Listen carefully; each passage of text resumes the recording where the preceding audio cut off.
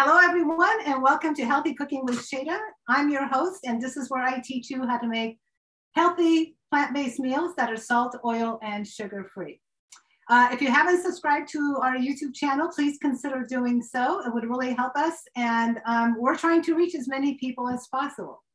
Today, I'm not going to be cooking anything, but instead, I have a special guest that's on today. Without him and his help, I don't know what I would have done. He has truly tremendously helped me for me to lose my 120 pounds. And it wasn't all about so much fitness and nutrition as it was in the mind as how he got me there. And he's sneaky. He is sneaky in that way, but he's wonderful. His name is John Pierre. He is the author of two wonderful books, The Pillars of Health and Strong, Savvy, and Safe.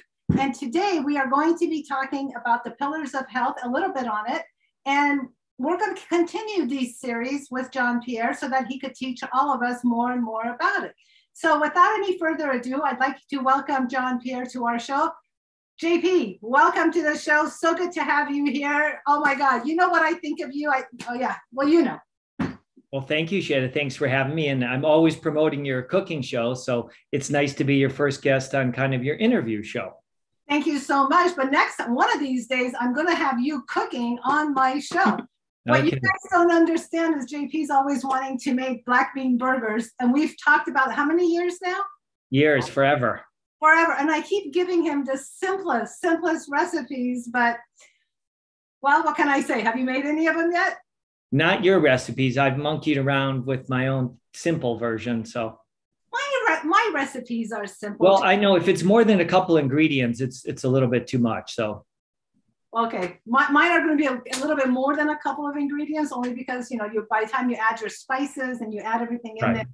So anyway, so let's talk about the book Pillars of Health. I absolutely love this book, and I think everyone should have a copy of this book. And if you don't, you can go to my show notes, and I put a link to get this book. And then we're also going to put a link in there for JP's email and JP's website and all that, where you can also get the book there. What I love about this book is you talk about what it takes, that it takes 4 pillars to really get to where you want to get to. The first one being the pillar of nutrition, the second being the pillar of the mind, the third, the pillar of motion, and my favorite one is the last one, the pillar of compassion, which I think that's just huge. And I think that was the missing component for me, was the compassion to being, it's not so much being kind to others, which it is. You have to be kind to the others and kind to the environment and kind to the animals, but also having compassion for yourself. Because I remember the first time you and I met, you made me cry. And it wasn't so much what you said as how you touched, your words were like, it just made me cry because I wasn't being compassionate to myself.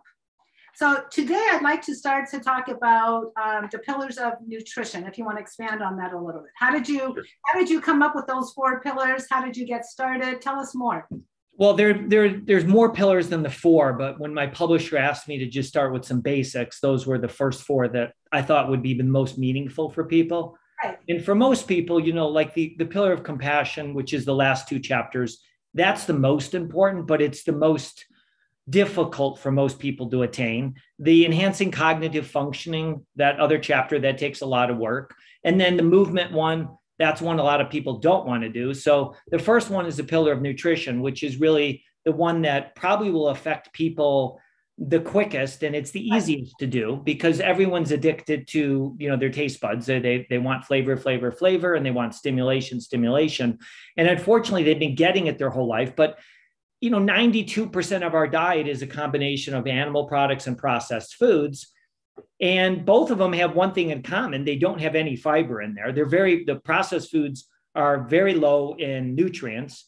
And many times they have anti-nutrients in them. So when you take in something like sugar, and we consume about 150 pounds of sugar per person per year, that's actually a food that actually robs your body of nutrients. In order to turn sugar into energy, your body uses important vitamins like the B complex, magnesium, and things like that help turn that sugar into energy. So you're gobbling up nutrients when you eat that.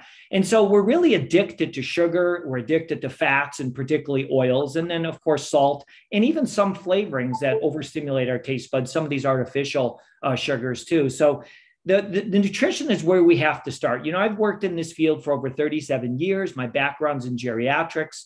And so I see what happens when people get older, especially back in the day when I was in retirement homes 3 or 4 times a day.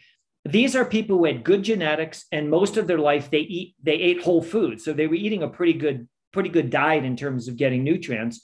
But once they got into these retirement homes, then it became all processed and junk foods. And of course, the soil today is so deficient in minerals. They were missing all that important minerals.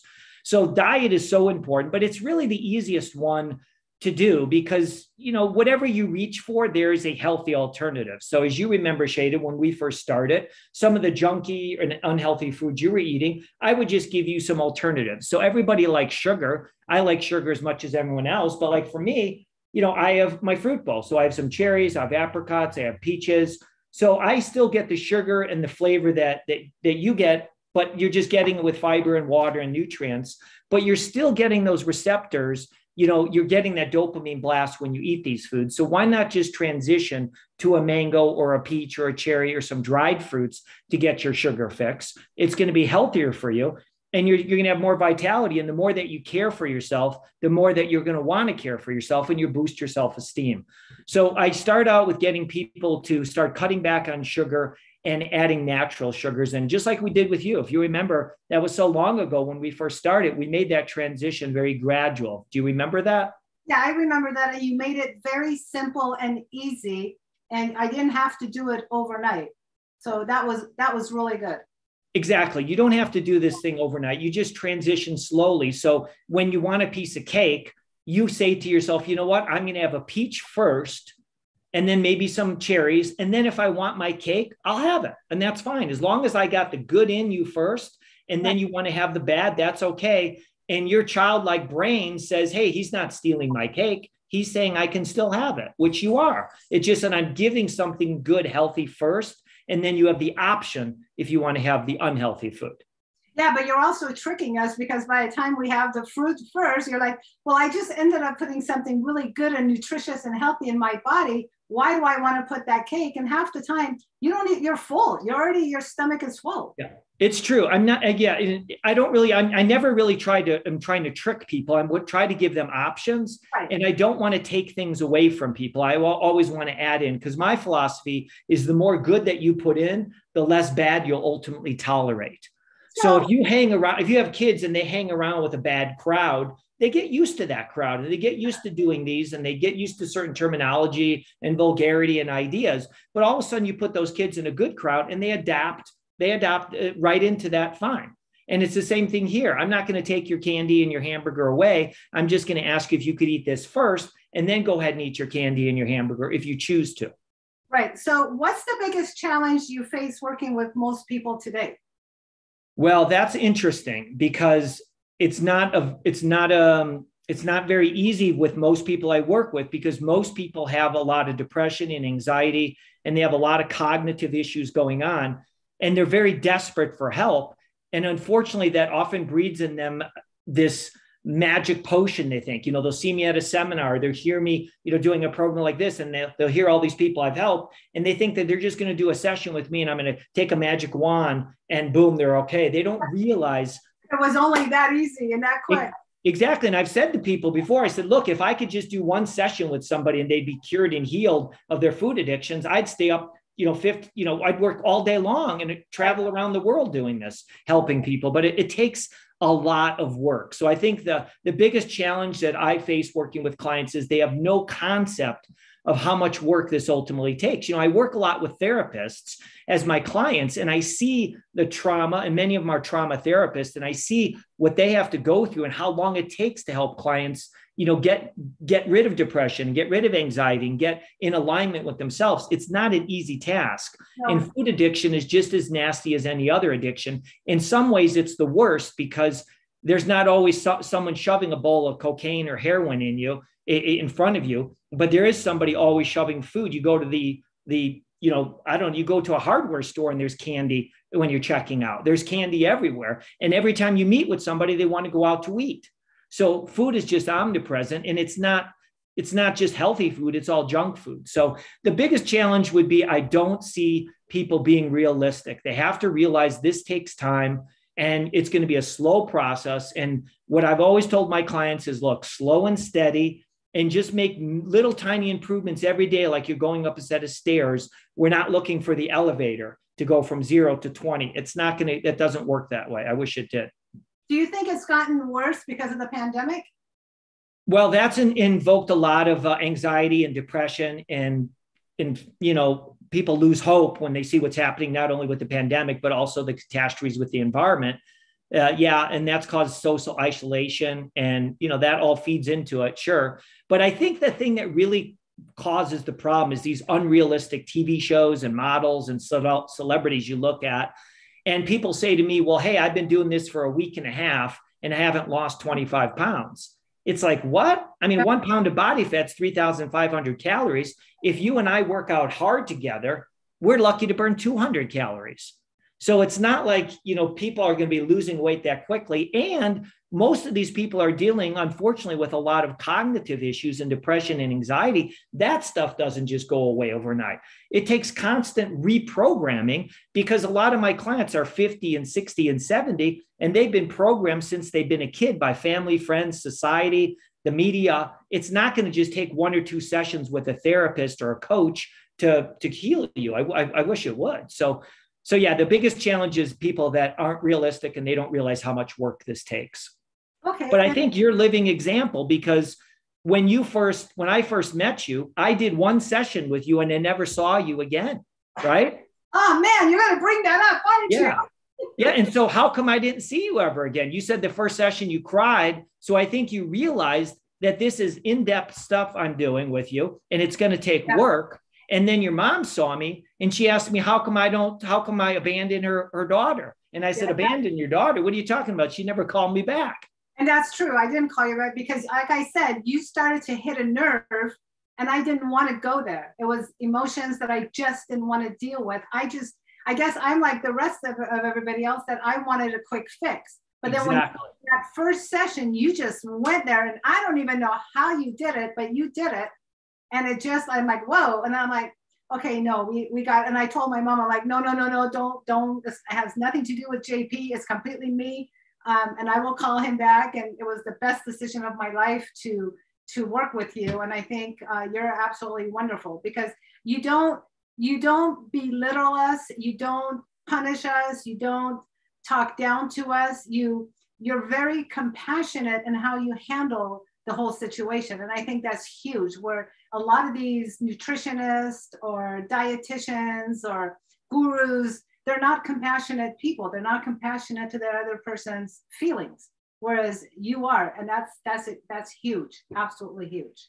Well, and I think also when you work with somebody, who's inside, what's inside here is who they are. Like when you squeeze an orange juice comes out because that's what's in the orange. So if you're working with me, you're going to get what's inside, which is compassion and love. And so some people will say, well, it sounds intense, some of these things. I'm really not intense. I just get very excited about stuff. And I give you facts. Like I say, that's the sun or that's the moon. I'm not making a judgment on it. I'm just giving you the science and the facts, and let's work on it together to help you. But I can't sugarcoat it and tell you, like Dr. McDougall always says, people want to hear good news about their bad habits. And that's very true. Yeah. And I can't do that. I can only tell you the truth. And I'll say to you, hey, this is going to be hard, but I'm here to hold your hand and work with you and be there for you. And hold your hand. People, everybody, I'm telling you, he does hold your hand. I ended up staying in Los Angeles an extra, 2 or 3 months, because I literally did not want to let go of this man's hand. And I was so scared to move that I literally paid an extra 3 months for me to stay in LA until I can continue working with JP so that I can get comfortable in coming back. You remember that, right? Yeah, of course. Absolutely. I remember for sure. Yeah. And I think, what you did, I think this is perfect for the audience to hear. You did the first session, you got scared, you realized, oh, wait a minute, JP's not going to just cast some magic pixie dust on me and I'm going to be healed. He wants me to work. Yeah. And I was like, yeah, I wish you didn't have to work. It'd be great if you didn't have to, but I don't know any other way to do it. And I don't know anyone else who works with people that has a better and easier way. It just takes work. And it was the best decision of my life. Best decision. I know you work with clients emotionally more than anything. Why do you think that is so important? Well, I mean, that's where the crux of the issue is when somebody's overweight, you know, and that's not something I necessarily just focus on, but for your audience to hear it, it's a good analogy. But there's a reason that they're overweight. It's not because they're eating too much broccoli slaw. It's not because they're eating too much, you know, celery and hummus. It's because they're eating too much processed foods. And the reason why they're eating too much processed foods is because they're trying to fill a void that's inside. They have a sensation that they don't like, whether it's depression or loneliness or whatever it is, guilt, a shame. And so they numb themselves with food. And thank goodness they do it with food, because I'd rather have them numb themselves with food than with heroin or cocaine, because they both work the same. It's just that the repercussions from food are not as dangerous immediately as they are from these, you know, street drugs. So it's most of the stuff has to be addressed emotionally. You just can't give somebody some nutritional strategies and say, go eat this way. If that was the case, all these people could eat this way. It's not that easy because they're having some issues that need to be addressed also. What I like to do is show people that there's foods that you can overeat on, which I'm not suggesting they do, but they can, that will numb them and take away some of their pain, that don't have the repercussions that the drugs do. And then eventually when they become more stable, we show them how they can cut back on some of those foods and just eat more of whole food diet without as many of these foods. And they're relying more on essential oils, meditation, yoga or stretching and exercise, healthy, loving relationships, volunteer, things that also bring them pleasure. Because remember, when we were kids, Shayda, you couldn't drag us in the house when we were kids to eat our meals because we were so busy playing and having fun with our friends, right? That's absolutely true. Yeah. But people are basically people have a deficiency of fun and connection with one another. And once we can get people connected to one another and then eventually to themselves, we don't have the desire to want to take drugs anymore, i.e. processed foods. That is absolutely. I remember something you said that has lasted with me even up until this day. You once told me that you can't fix this until you fix this. Yeah. And I remember that to this day. It's almost 11 years, guys, but I still remember that you have to fix, in order to fix this, you have to fix the mind. And that is so true. That was one great advice. Yeah. And, you know, there's a lot, I work with a lot of professional people in our industry who are leaders that, of course, have written books and do programs on nutrition and fitness and well-being. And I still work with them. And there's a lot of people in our movement that are leaders that still have food addictions. So don't kid yourself and think that everybody in our movement that's out there teaching doesn't have food addictions, because it's omnipresent. Most people do have some food addictions, and it's nothing to laugh at. It's like any other addiction. And it's something also to take very serious, because it can derail not only your health, but it can derail your relationships and your family and your working environment. It's a serious problem. You know, that sugar that you're taking in and these oils, these are refined products that your brain doesn't recognize. It doesn't understand it. It only understands this massive amount of neurotransmitters being released, just like a drug would alter your brain chemistry. And so it's a serious problem that needs to be addressed in a loving, kind way, but it has to be addressed with more than just diet alone. I know there's some people in our movement that don't believe in food addiction, which it boggles my mind. Like, how do you not buy into the food addiction? Yeah, I guess I would ask that particular that group, do you believe in cocaine addiction or alcoholism? You know, do you believe you can be a sex addict, a kleptomania? So, you know, I'm not here to argue with people. If they have a system that works and they're helping people, bless them. I work a lot with therapists as my clients, and they're often trauma therapists. So I definitely have seen the damage that these things can cause, and I believe in it. So. No, I get it. So what's your take on smoothies in general? Because I know, you know, you can do green smoothies, but from what I see is like people put so much fruit in there that the vegetables like this much, this tiny little bit, and then this much of it is all fruit. And to me, it's like, Well, that doesn't make sense. So what are your thoughts on smoothies, and what's your favorite way of making smoothies? Yeah. Well, what was interesting, I was doing a seminar once, and probably one of the best doctors in the world was in front row and with his wife, and they were, anti-smoothie. And as I addressed the audience, I got to the part of my talk where I was going to talk about smoothies. And I looked down at them and I said, just give me a chance. And I talked about smoothies. And when I was done, he came up to me and he said, brilliant, JP. He goes, that was handled very well, because there's a place and a time for everything. Now, my background's in geriatrics. And one of the things that I've seen the most is malnutrition in these seniors. They can't masticate very well. They often have dental and gum problems. They have poor hydrochloric acid and digestive issues. They often have a zinc deficiency. They can't smell. So they're not inclined to eat as much. So that's a problem because they don't get a lot of nutrients. But if I put these foods, fresh fruits and vegetables, maybe nuts and seeds, in a blender, and we make it into a smoothie, suddenly every gulp that they take is like a whole bowl of fresh fruits and vegetables. So there is a way to use smoothies in a proper way, and then there's a way that can cause issues. I use smoothies predominantly for my clients who tell me they don't have the time to eat the big bowls of salad or the big bowls of broccoli and Brussels sprouts and things like that. I use them always in geriatrics, always with the elderly, and I use them quite a bit with children that don't eat that much as it is. So every gulp they take of a smoothie is going to be very beneficial. Traditionally, depending on who I'm working with an athlete that has a high caloric need. Some of these athletes can burn 5,000 to 10,000 calories in a day. So their smoothies are much higher in fruit and fat. For most people, on average, just to give you an average, the smoothie is generally a vegetable-based smoothie, so mostly vegetables with a little fruit, particularly a high antioxidant fruit like organic blueberries or wild blueberries. And then a non-dairy milk, of course, or you could use water or coconut water. And then maybe a little bit of seed, like a chia seed or ground flaxseed. But it's predominantly mostly vegetables, and it's kind of sipped. So a lot of times when I make a smoothie, I might make it in the morning, but I might not start eating it till later. And then I kind of am sipping it for, 2-3 hours until I have maybe my first real meal in the afternoon. Would you consider a smoothie as a meal replacement?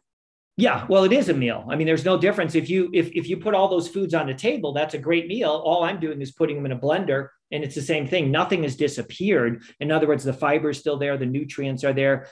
By adding frozen fruits or vegetables, you're maintaining a little bit of cool temperature in there, so things aren't heating up as much, which is good. And some blenders have vacuums on them that can help prevent oxidation. But for most people, I'm not that worried about that. I just want them to get more fresh fruits and vegetables in. So talk a little bit about, because I see people doing this all the time, like they'll take their smoothie and drink it really fast. And then people that drink it really slow. And I know you are on the school of you need to drink it slow. Why is it that we need to drink it slow? And what happens if we do drink it really fast?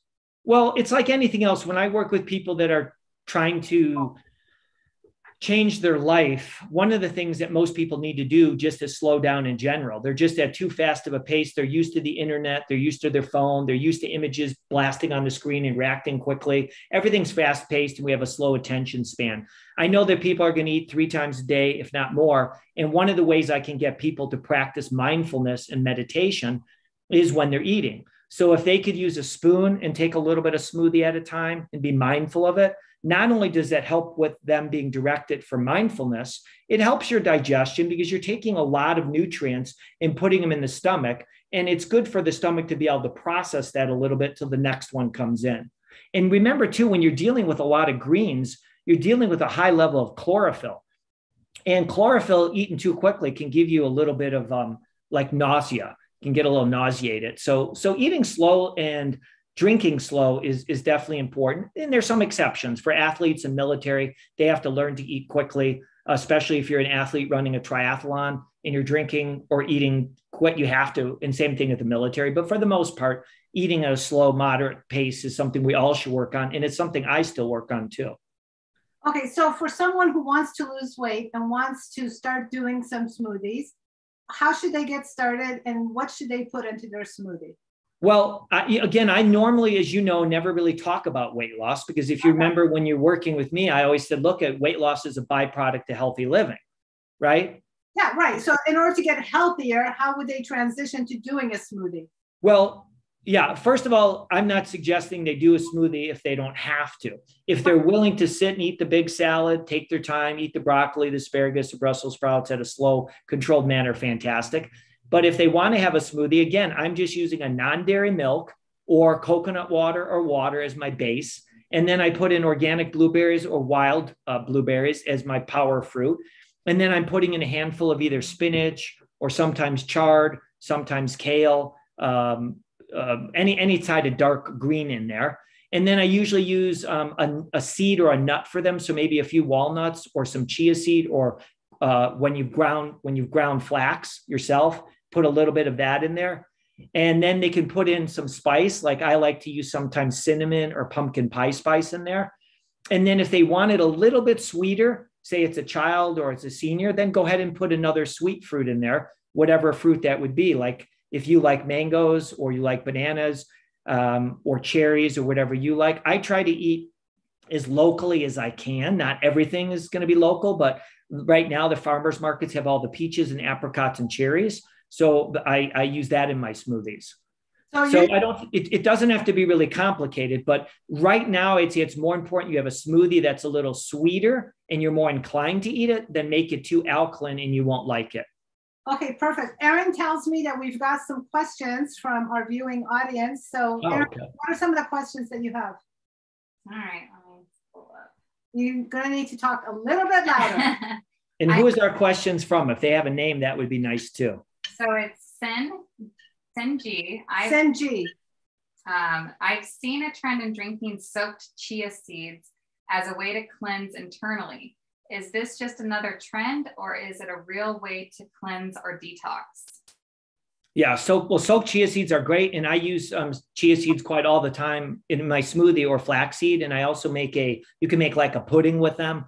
I've also used them just in like juice. You can add it to juice and it thickens up, so it slows the absorption of some of that carbohydrate. In terms of cleansing, no, I wouldn't say that there's any sort of mystical magical cleansing. I think cleansing is a term that sells a lot of products, and I think the idea is once you wash your car, keep it clean. You don't wash it and then go drive through the mud. So a lot of people will go on a so-called cleanse and then go back to eating crappy. So the idea is to eat a whole plant-based diet. So you're eating fresh fruits and vegetables, maybe whole grains, nuts and seeds, legumes, potatoes. Those are all good foods that will keep your body cleansed. You don't need to go on any sort of mystical, magical cleansing program. Any other questions? Mm-hmm. Oh, we got plenty. We got a lot of questions. This is great.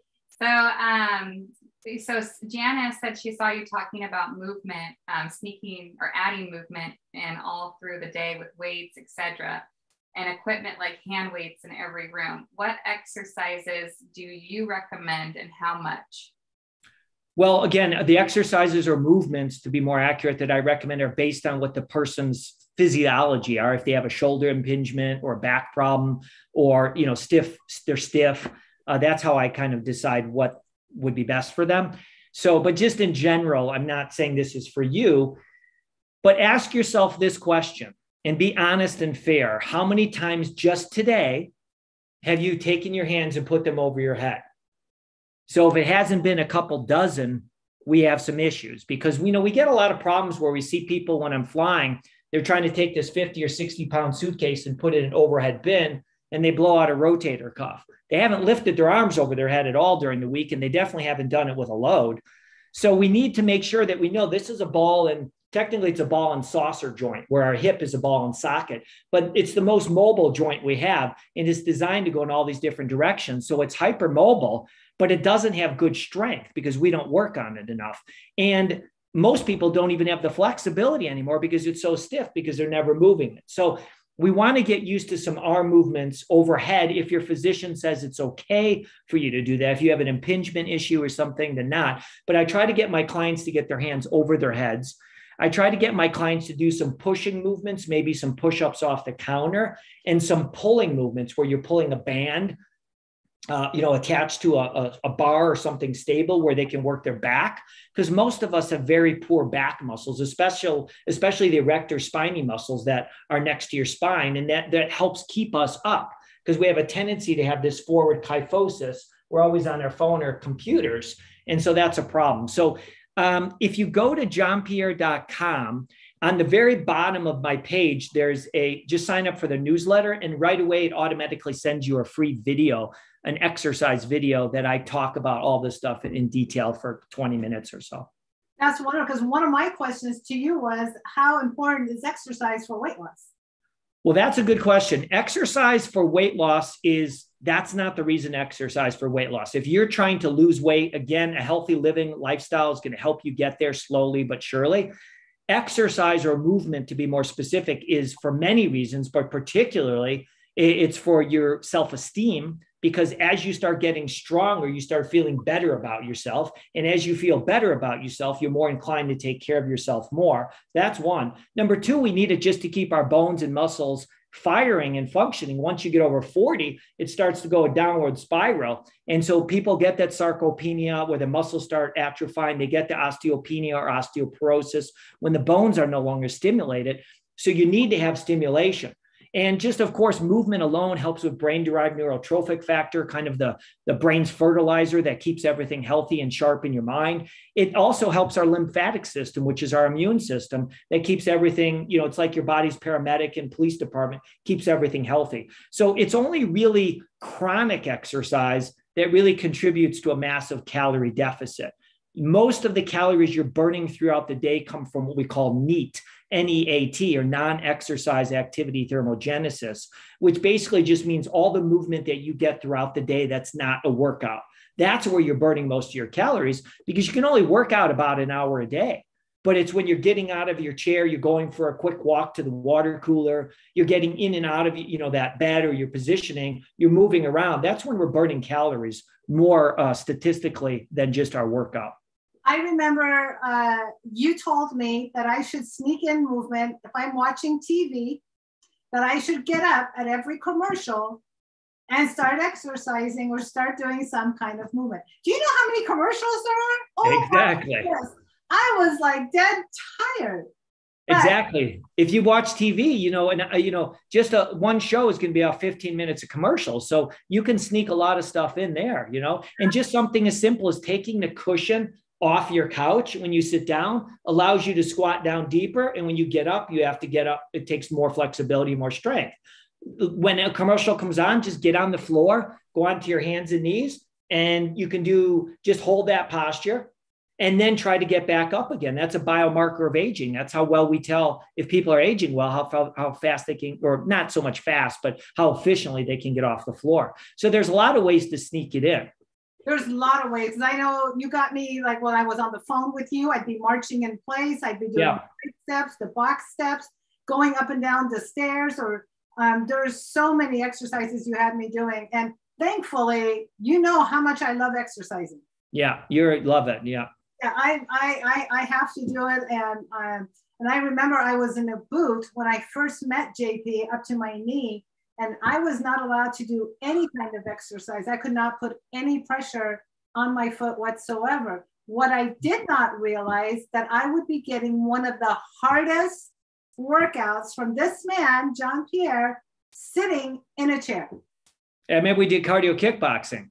Oh, and then we did cardio kickboxing on top of it. And we also did the TRX. Yeah, we did everything. Yeah. We work around people's injuries, and you were supposed to have surgery on your leg, correct? On my ankle, I was supposed to have surgery. And you told me that if I stick with you and I do exactly what you tell me to do, you promised me that I would never, ever have to have surgery.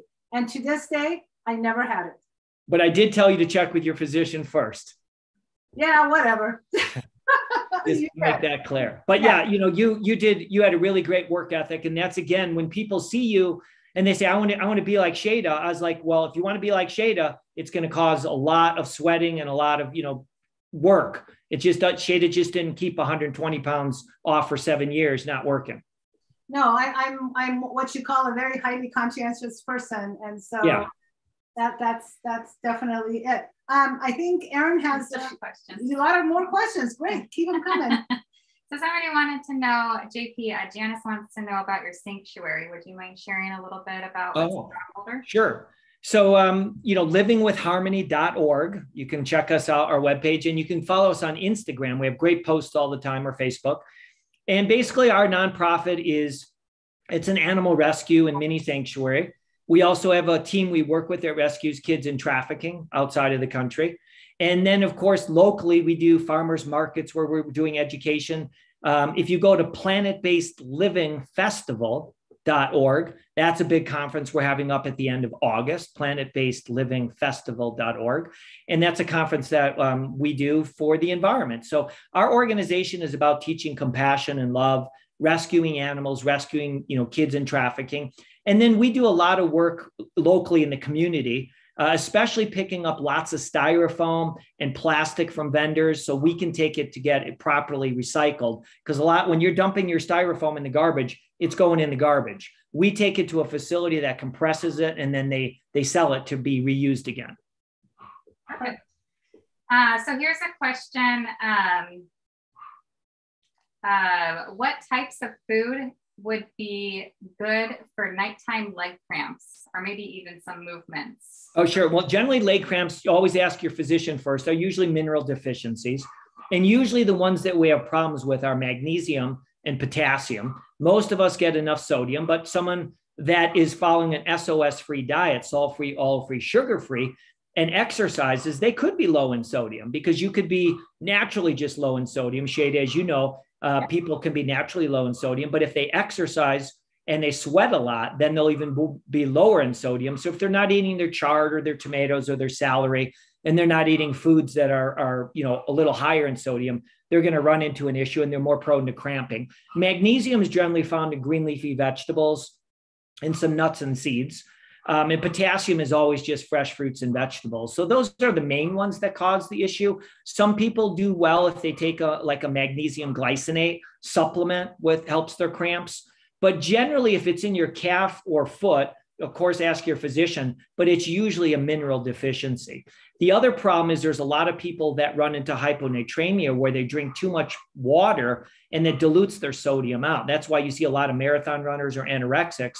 They can die, their heart can stop, because they are, deficient in the minerals. They've diluted that sodium particularly so low. Okay, let me see if Aaron has any more. Do we have any more questions? We do. So this is from Senji. JP, how do you feel about things such as supplementing spirulina or chlorophyll, beneficial, necessary, or a waste of time?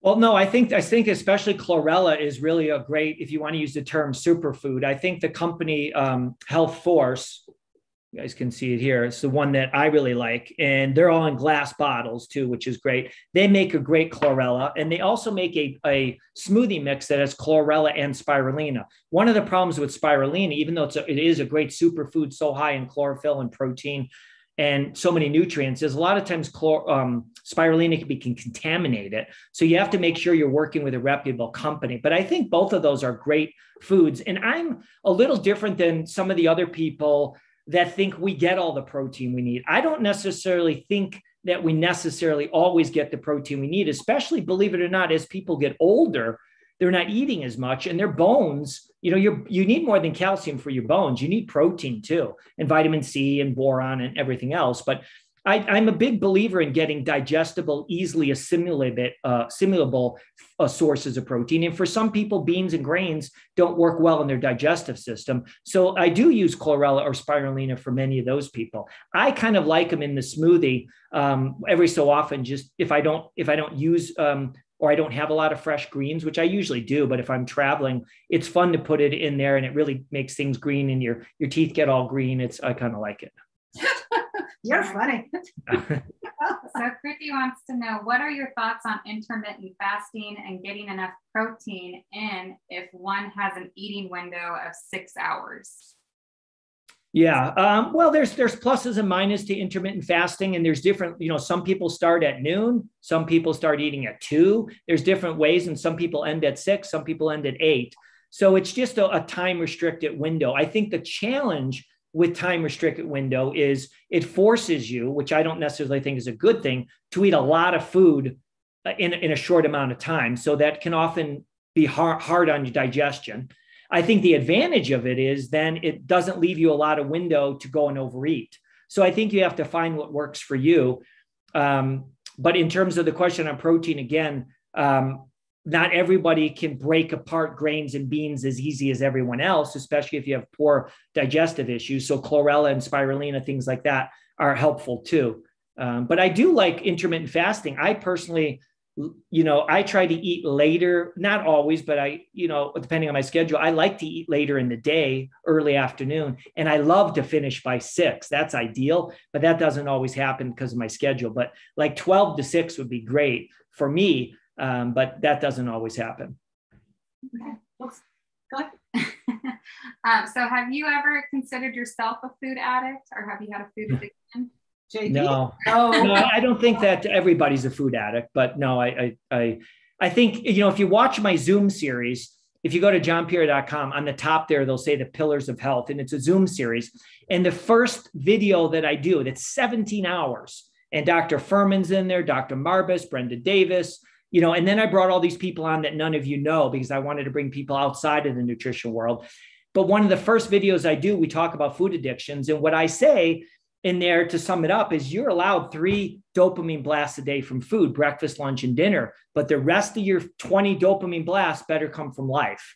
And so I think if you do that, you're not really going to be prone to food addiction. Because again, it's like when you're a kid, you're so busy having fun doing other things, your parents have to pull you in and force you to eat because you're having so much fun outside of the house. So I think, for me, I'm running an organization. I'm doing a lot of charity work. I'm taking care of all these animals. And, I'm busy with my own, work, professional work. So I'm pretty busy. The last thing I have time to think about is really food. That's not on my radar that much. But I don't make a judgment if somebody has a food addiction. I think it's pretty hard not to have a food addiction in today's day and age, where we have high levels of anxiety and stress and depression. And who wouldn't medicate? If you get hit by a semi truck, you want morphine to take away your pain, and bless you for that. Well, if you have anxiety and depression, you want to get out of that. And so you reach for the easiest thing, which is food, and it's processed food generally. It's not, broccoli slaw. When you're eating chia, do you want to grind it up first? You don't have to. If you soak it, you can soak it and then it puffs up. It forms like a gel, which is kind of neat, which is nice, because if you're trying to change the absorption of sugar in your system with a smoothie, it thickens it up, very similar to flax. And they're both great sources of omega-3s. So, you don't have to grind it, but I personally like to soak it. I like to let it sit for a while. So like if you put your non-dairy milk in the blender, then go ahead and put your chia seed in there while you're chopping and fixing everything else. Give the chia a little chance to gel. Okay. So we are told that it's harder to drop weight as we get older. You've taught me the importance of sleep. Do we need to get more sleep, or is too much sleep detrimental? Well, barely anyone gets enough sleep. In our society today, we're all big into these self-help books and success books and biohacking, and everybody's bragging that, in the money world, hey, when I'm up at 5 doing this and that, my competitor's sleeping. It's like, that's so silly, because, there's a part of your brain, the glymphatic system, which is similar to the lymph system throughout our body. And the glymphatic system helps regulate cleansing out amyloid plaque that happens in between the cells, the neurons. And it's when you're sleeping that this flushing takes place, where the neurons shrink and the cerebral spinal fluid is flushing and removing some of that amyloid plaque. So when you're sleeping, you're healing, you're repairing, you're regenerating. Sleep is one of the greatest things that we can do. As you get older, oftentimes there's problems inside the brain with different organs or glands. And there's just different issues that go on with elderly, and they don't get enough sleep, but they still need sleep. So I would never cut back on sleep unless you're, severely depressed. Some of those folks can go and stay in a bed for 14, 15 hours a day. And I'm not saying they shouldn't, but many times they just need some motivation or coaching to be able to get out of bed, something to live for. Okay. And then one last question. Do you recommend any daily supplements? Well, that's a good question, but it all depends on, again, what somebody's doing and who they are, their own biochemical individuality. I think we really can't get away from taking B12. I think it's kind of a universal supplement that not only vegans need for sure, but even people in the meat world that are over 50 and aren't going to absorb due to something called the intrinsic factor that gets secreted and slows down as you age. So I think everybody generally, talk to your physician, but everyone should be using a B12 supplement. And where I run into an interesting challenge is when people say they don't need to take vitamin D supplements. And I think that's a great thought. But my question is, well, if you don't take the supplement, where do you get it? And they'll say, well, I get it in the sun. I say, well, you do. But Joe down the block and Mary down the block that work in a box, their office, they get to work when it's dark and they leave when it's dark. So where are they getting their vitamin D from? So I think there's certain situations where, yeah, we need certain supplements, like DHA. That's always a big debatable thing. Well, how much walnuts and how much chia and how much flax are you eating? Suddenly, you're not eating that much. And so maybe you're going to be lower. It's hard to say. A lot of the studies, in our movement, there's lots of vegan physicians that are 50-50. Some say, no, don't take it. Some say do. So you kind of have to do your own research and look at the physicians out there and what they recommend in some of the studies. But I would say just in general, always check with your physician. But in general, vegans can be low in iodine. They can be low in B12. They can be low in vitamin D, and they could be low in DHA. One of the omegas that's very important for brain and cognitive health. One of the biggest cause of challenges cognitively is this DHA deficiency. That's why in formula for infants, it has to be put in the formula. It has to be because the baby's brain and retinal development are dependent on DHA. So whether you should take it in supplement form or rely on your body converting when you eat flax or chia or walnuts into this long chain fatty acid, that's debatable. But if you look at some of the big names who do recommend it, like Brenda Davis, Dr. Greger, Dr. Joel Furman, and then you can look at some of the physicians who don't recommend it and maybe make that decision. But for me, when I'm working with clients, B12 is pretty much non-negotiable. I mean, there's too many permanent neurological problems you can get from it.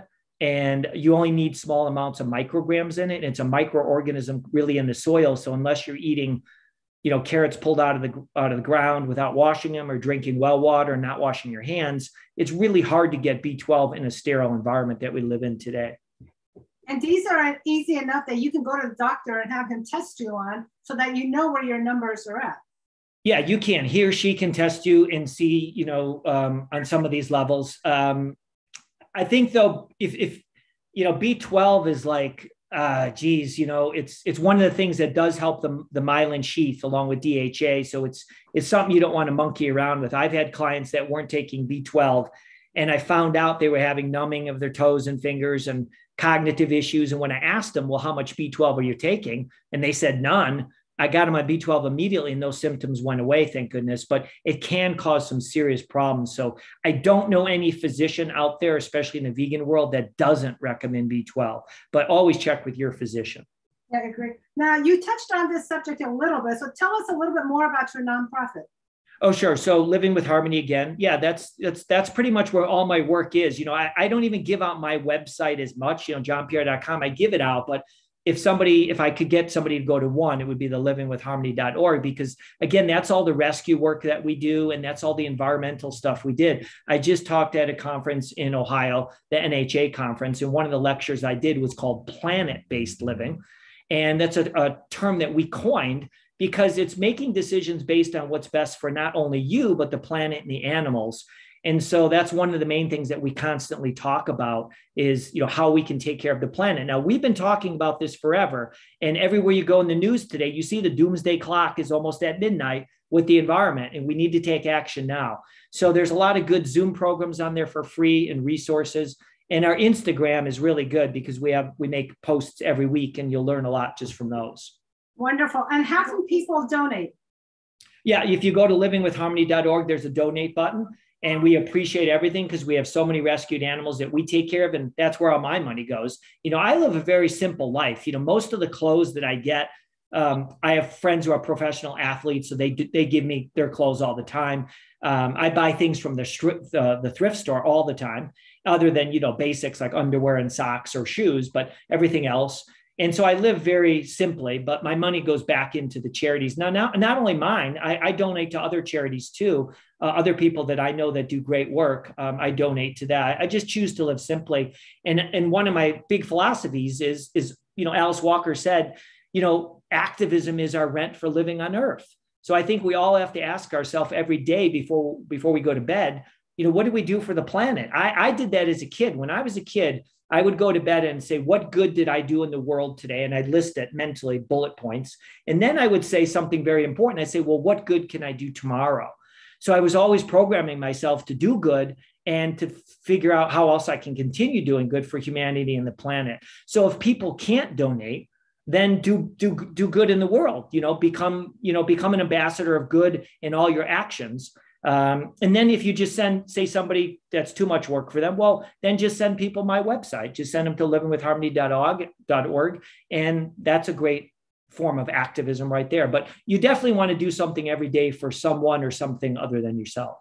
Well, that's wonderful. And I know for myself, the way I donate is through Amazon Smile, because I've got your charity on there so that whatever I spend on Amazon goes to you. So yes. Maybe you might want to talk to our audience about that. Well, it goes to my charity. It doesn't go to me, but yeah. I mean, it's something really easy, and we're all shopping on Amazon. So why not make our money, make it work for us, and have it go to a good cause? Yeah, thank you.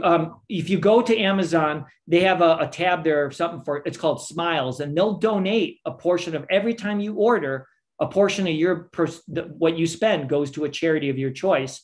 So my gosh, you better pick some charity. Just no need for Amazon to get any more money. I mean, bless them for having products available, but they're doing fine.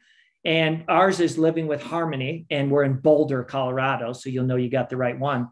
But yeah, the little bit, every time we get a donation, any amount of money that goes to feed the bunnies or take care of a turtle or take care of, some bills for the animals. We don't keep any of it. None of it goes to us. And if you go to johnpierre.com and you click on JP's favorites, there's a lot of products there that I like. There are affiliate links. So that means that if you click on it, we don't sell it, but you'll get directed to the website of the company, and then they give us a donation or a percentage of your sale. So that all adds up. We're a charity. We are in desperate need of money all the time. We're trying to get a property anywhere in the United States, but preferably if we could get one out near Colorado would be ideal. So we could have a larger sanctuary and run retreats and educate and teach people about, simple living and being a good person. I'm selfish. I want you in Yorba Linda, California. Well, yeah, I've started to travel a little bit more, things are opening up. So I'm doing more lectures at conferences, and I love doing lectures at like businesses, that I really like, because then I reach so many people, and it's all about reaching people. But, I do have my Zoom programs. I have a couple Zoom programs down johnpierre.com, and that one that's 17 hours. I mean, that's unbelievable. Shayda, you were part of that. Yes, I was. And that was a lot of fun. That was a lot of fun, and there's some great stuff. And again, that whole program isn't just nutrition. There's all sorts of things. We have podiatrists coming on talking about your feet. We have therapists coming on. We have meditation experts. So it's a lot of good information. So I'm all about providing information. I really don't sell anything. I mean, I have my books for sale, but you'll never really see me out there hard balling people to buy that stuff. It's out there if they want it. I don't see why they wouldn't get it for whatever it costs, $15 or something. You have to realize when you buy somebody's book, you're taking whatever, some of these doctors have been doing this for 40 years. You're taking all this information that they've learned and are trying to present to you in a book, and they're charging you whatever it is, $15 or $20. That's priceless information. So books and videos and audios, I think, are really important for us to keep motivated and stimulated. But once you get the information, then it's not about collecting data. It's taking action on it. And, the difference between knowledge and wisdom is knowledge is really the accumulation of data, and wisdom is putting that information or data to use. Right. So I know you're busy, and I really appreciate all the time you've given us, but I do have one final question, because both Aaron and I have been dying to know, will you have another retreat like you did in Chicago? I know we were scheduled for one, but when the pandemic hit, it just kind of canceled everything. But things are starting to shift. So the two of us would be there in a heartbeat, but now I need to know, will we have another retreat? Well, I'm in the process right now of trying to get some people to help me that will put it on if they can do the legwork and stuff. Cause it's all a lot of work, as you remember, but that was an amazing retreat. And we couldn't believe how good the food was. We thought that was going to be the hard part, but it was actually at a facility that is where nuns and priests go to school. That's where they learn. And it was beautiful with the lake, and it was in Chicago. So yeah, if you're interested, definitely go to johnpierre.com. Click on the very bottom where it says the newsletter, and you can make a comment and say, hey, I'm interested in the retreat. We're definitely trying to do it again. So if we can get some people volunteering to help me put that together, I'd like to. But it sure was a lot of fun because it's a way for people to be able to spend 4 or 5 days with me and some other instructors in a very intimate setting where we can work on some, pressing issues and more emotional stuff. And it's not so much all on nutrition. As you remember, Shayda, we covered nutrition, but it was almost not in a hardcore way, but prerequisite that you have some basics nutrition down. And that's what I loved about that conference. It was a small, intimate group. I believe we had 55, 60 people. Yeah, it was small. It was small, which I loved. I got to meet everybody. You got to hang out with everyone, and you made it a very safe environment for people to get up and to talk about themselves, to talk about their stories, to talk about their struggles. We were laughing, we were crying, every emotion, we all went through it together, and that bonded us. That to this day, I'm still friends with a lot of those people. And you don't find that at too many conferences, because a lot of conferences you go to, there's 200, 300, 500 people there, and everybody's just doing their thing. But this was so close and intimate and personal, and you're a wealth of information, and the people you had there were a wealth of information. And I can't thank you enough for that retreat. It was one of the best retreats I've ever been to. Yeah, thank you. I keep hearing that from people. So I was really proud of that. And I was so happy the food turned out, because that was, that SOS free is not really easy. Cooking salt, oil, sugar free is not easy. And who knew they'd be able to do it so well? What I've noticed is that with people, if you give them the basic idea, you give them the basic recipes, and you don't make it so hard on them, you give them a little bit of a leeway. Well, not in the salt, oil, and sugar, but I'm just saying, okay, we're talking potatoes. Yes, sweet potatoes is the best, but okay, they have white potatoes. Okay, so what? You're talking white rice they have, but they don't have brown or black. Okay, so you eat white rice. So as long as you make it easy on the chef, they're more than happy to do it, because what chefs love to do is to get in the kitchen and be creative. And now you've given them this whole thing of, here you go be as creative as you want within this parameter. And I think they did a phenomenal job. It was really nice. Well done. Well, thank you. Thank you. And I encourage everybody to watch a lot of your other shows too, because, you're a wealth of information. And as I told you, you could help more people than me, because you had the food addictions, you had the weight issues, you had the self-esteem issues, you had all these issues, and you overcame them. And so I can only talk and teach on the science of it without really the practical experience that you had. So I think you're doing such a wonderful service with these, your YouTube channel and helping people. So thank you. Thank you so much. Well, we're gonna have, if you're willing to come back, we're gonna do more series. And you and I are going to delve in more into my weight loss journey and how we did everything. And I can't wait for you to come back. This was absolutely wonderful. I can't thank you enough. And you know how much I love you. And if you guys are not following John Pierre, you really should be following him, and check out his website, check out his organization. He's just amazing, absolutely amazing. John, thank you so much for being here. And thank you so much for helping everybody as much as you do. Okay, thank you everybody for being here. Be kind and be loving. Thank you. Bye.